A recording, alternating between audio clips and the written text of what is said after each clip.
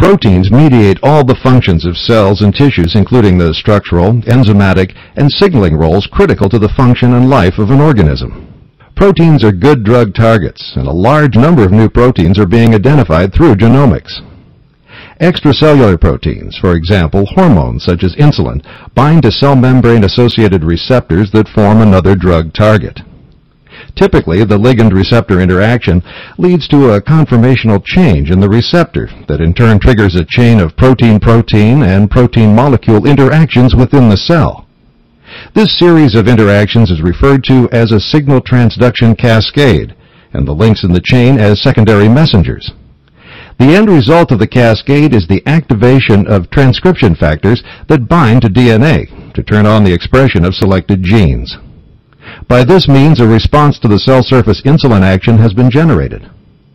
Protein drug targets can also be extracellular enzymes that catalyze the cleavage of larger molecules or even proteins that form membrane channels in the cell wall to allow the transport of essential elements into the cell.